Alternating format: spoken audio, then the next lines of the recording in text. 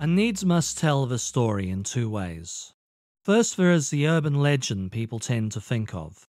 Both tales are located on Horseshoe Bend, Otago, in New Zealand's South Island. This is a stretch of the Clutha River, New Zealand's second longest river. The time frame, early in 1865. This was, and remains to this day, a remote part of the country. However, at the time, Otago itself was in the midst of a gold rush.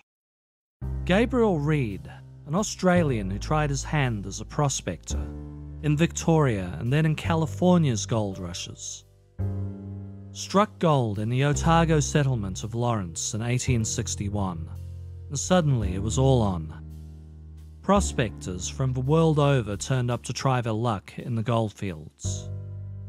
Horseshoe Bend itself had around 200 people living there at its peak in 1863. But it wasn't a lucky spot. By 1865, only around 70 people remained. One remainder was said to be an Irishman named William Rigby.